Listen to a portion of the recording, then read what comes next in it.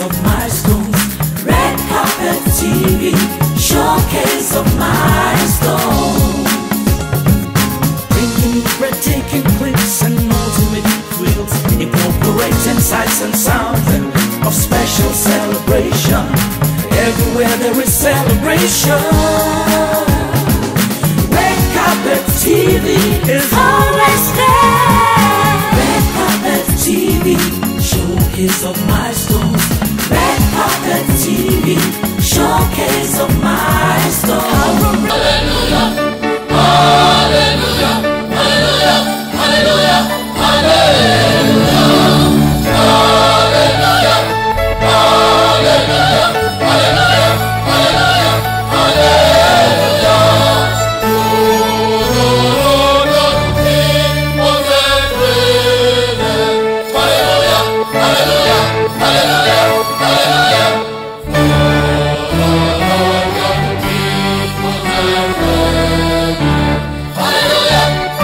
The solemn rendition from the choir of the Fountain of Life Church heralded the final journey of God's general, Pastor Taiwo Odukoya, on Saturday, September 9th, 2023.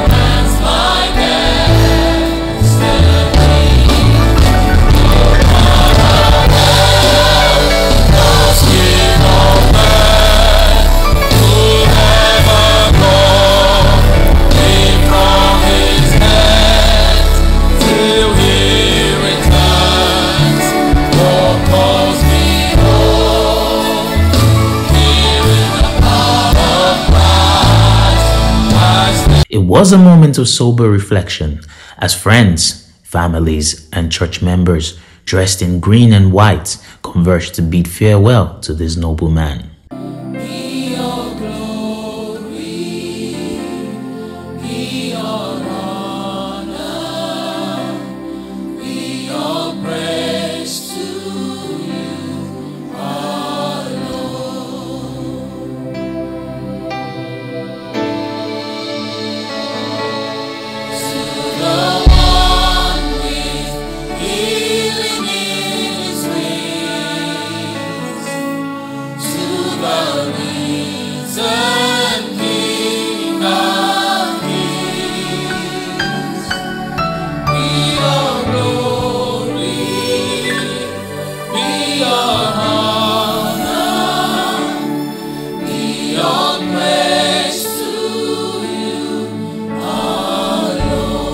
The funeral activities had begun on Friday, September 8th, with a service of songs at the church auditorium.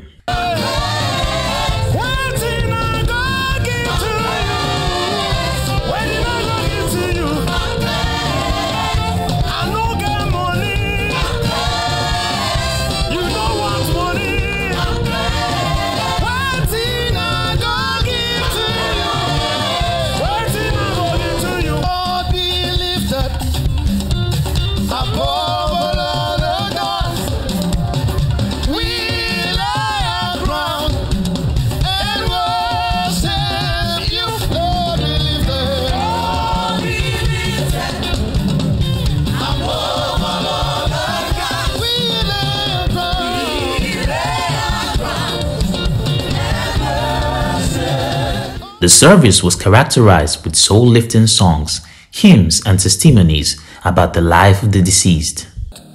Pastor Taiwo is a good man. very good man that never faked. He was never a scam. What you see is what you get. And so we are grateful to God for his life, for the legacy that he has left behind. If you look at the concept of subset in a set, myself, Taiwo and Kehinde, we are like the middle children, 4th, 5th, 6th. We are the subset in a set. Now the pain now is the two in that subset are gone. So it's kind of a lonely place. For 4.5 years, we prayed every day for 30 minutes. Every day of the week, except for Friday, Saturday, and Sunday. I went on Friday, we break bread, we did the anointing.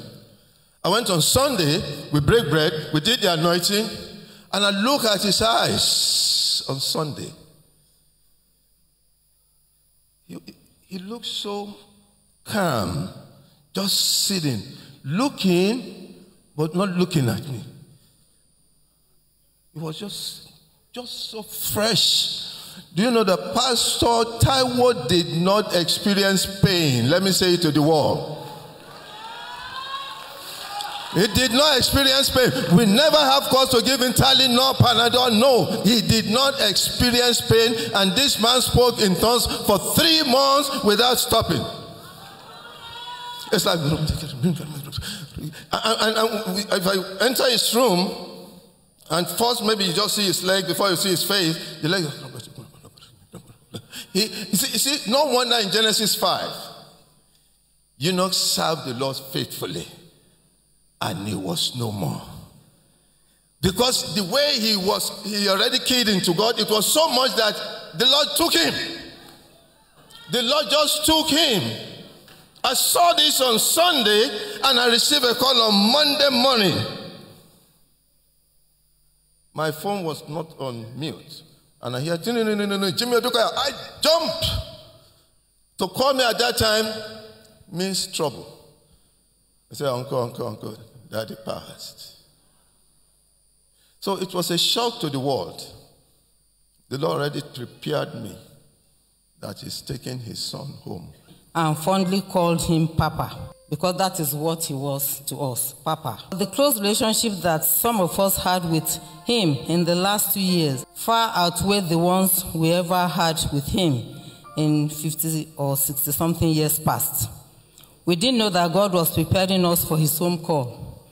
If we knew, maybe we would have doubled or even tripled our visit to him to enjoy more of his peaceful nature and learn more from his wealth of experience.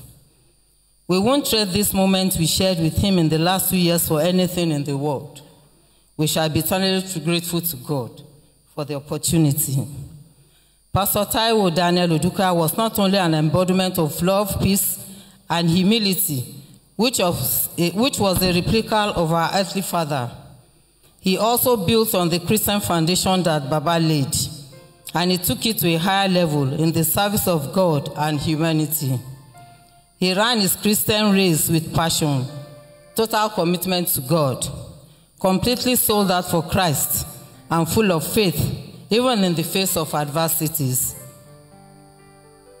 He never made negative confessions about his challenges, and whenever we called to find out about his well-being, his responses usually were, Jesu Mashim, Emi Mimon Shishe, Modupe. And he will laugh out loud enough that the person at the other end will hereby calming our fears. We knew he was going through some challenges, but he managed it so well because he did not want to scare us. Always positive in his responses and ever bubbling. No dull moments when with him, he lived a quiet and impactful life. I'm one of the youngest in my class, and I'm typically shy. And me and my brother, he's different from me, but we share similar traits. So he taught us in his final years with us to talk more, to make a name for ourselves, and not to rely on your fathers. Like he said, it's not between your father and my father. It's between you and I. And he said that to us all the time. He said that to us all the time. So he was training us into becoming men. And I've become more able to express myself because of him and a better person. So honestly, I would just like to say that because of that final message, he has started my journey into becoming a man, and I would like to become the man he would like me to be. So I just want to say that rest in peace, and we'll become men that he'll be proud of someday. I choose not to mourn the life of my father. No, I choose to celebrate his life. The Bible says in 1 Corinthians 15, "O death, where is your victory? O death, where is your sting?" Death is only victorious over those who do not know God. But for us who do, we are victorious over death through our Lord and Savior, Jesus Christ. So I am confident of this. At the face of death, my father did not mourn, and he's not mourning now. My dad has made the ultimate transition to glory. I see him praising and worshiping God, and this song keeps coming up in my head as I see him. He's saying, "Come and join me, sing hallelujah. Jehovah Jireh has done me well. Come and join me, sing hallelujah. Jehovah Jireh has done me well." Till we meet again, Dad, I love you. Fountain, the general has gone home, but we are still here. So that means the work continues. And the last time I checked, a lion cannot give birth to a goat.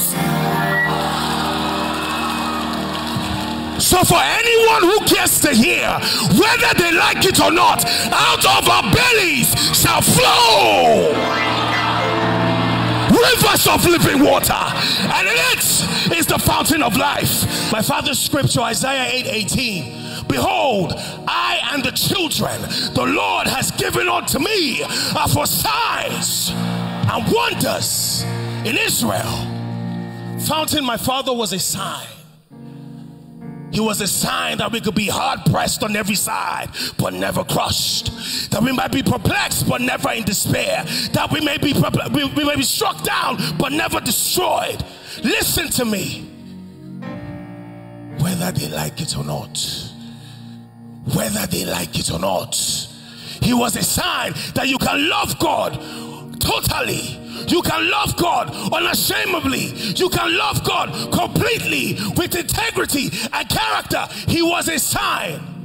And you know that the word of God does not return to him void.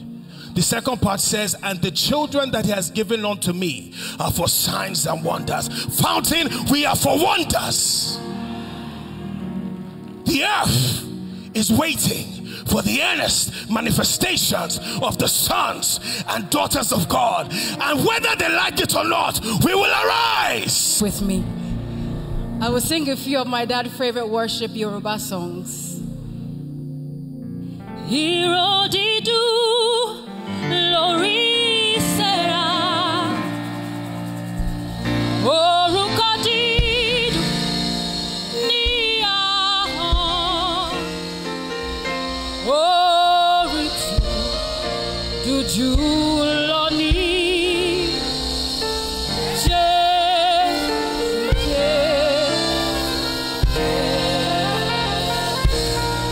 Nínú ìjìnlẹ̀ ẹ ṣeun o,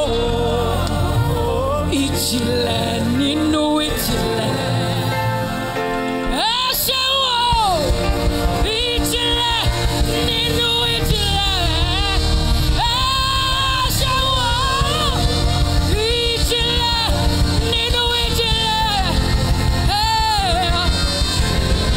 Anyarabo Sanea.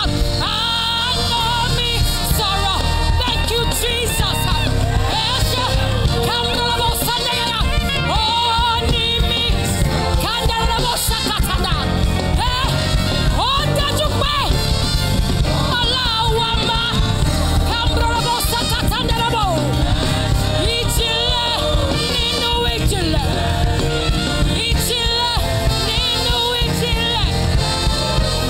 of prayers later rained on the children. The service got injected with more tuneful renditions from the choir of the church the next day at the funeral service on Saturday.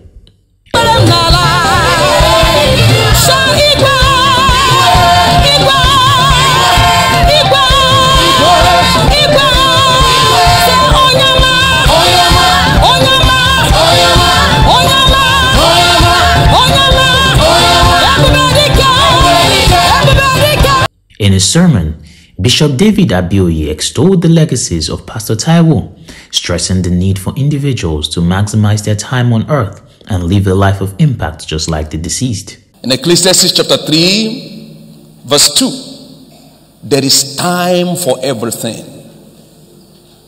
A time to be born and a time to die. No one can escape it. Ecclesiastes also chapter 7, verses 1 to 4. You wonder why Solomon said this much. He was in pleasure, affluence, but he realized that one day he had to leave. A good name is better than precious ointment, and the day of death is better than the day of one's birth. When one is born, we smile and laugh. When he dies, we cry. Yet the scripture says the day of death is better than the day of birth. Just like in academic circles, the day of graduation is better than the day of matriculation. Why? Because within the period, so much has been achieved. Came in fresher, now living as graduate. And that's what Pastor Taiwo has experienced. He was matriculated into life. Now he is graduated in glory. Pastor Taiwo finished his work and he left. But the work continues. And the glory of the latter house shall be greater than the former. A powerful thanksgiving was held. Promise to praise the Lord from everlasting, everlasting to everlasting. Lord, we will praise you.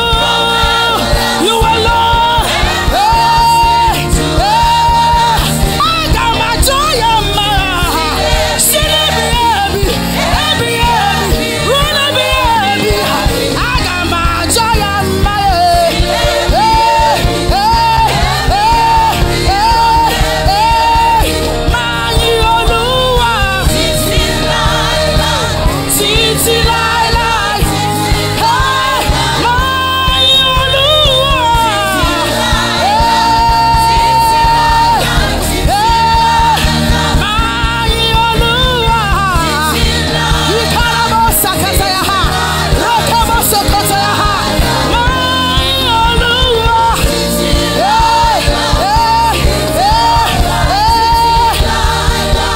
The recessional hymn brought the service to a close.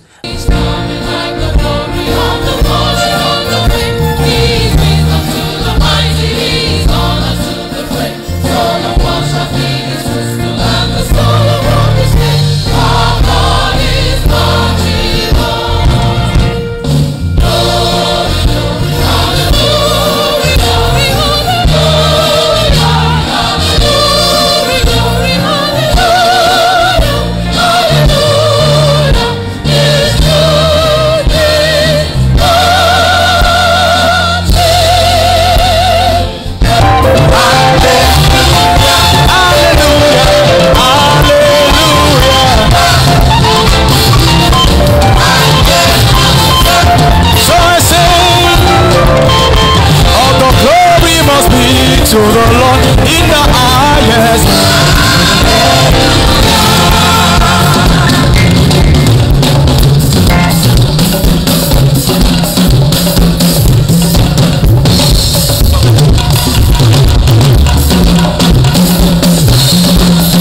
I say all the glory must be to the Lord in the highest. Everybody shout hallelujah.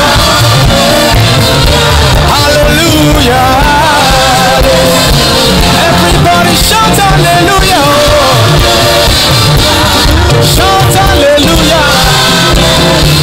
Everybody shout hallelujah.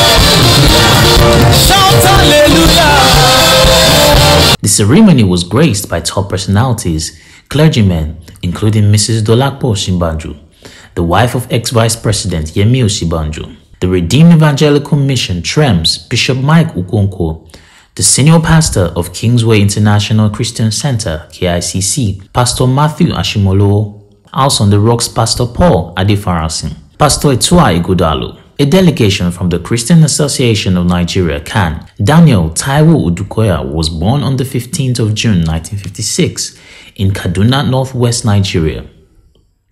He had his primary and secondary education at Baptist Primary School, Kigo Road, Kaduna, and St. Paul's College, Zaria, before proceeding to the University of Ibadan in 1976, where he obtained a degree in petroleum engineering in 1981.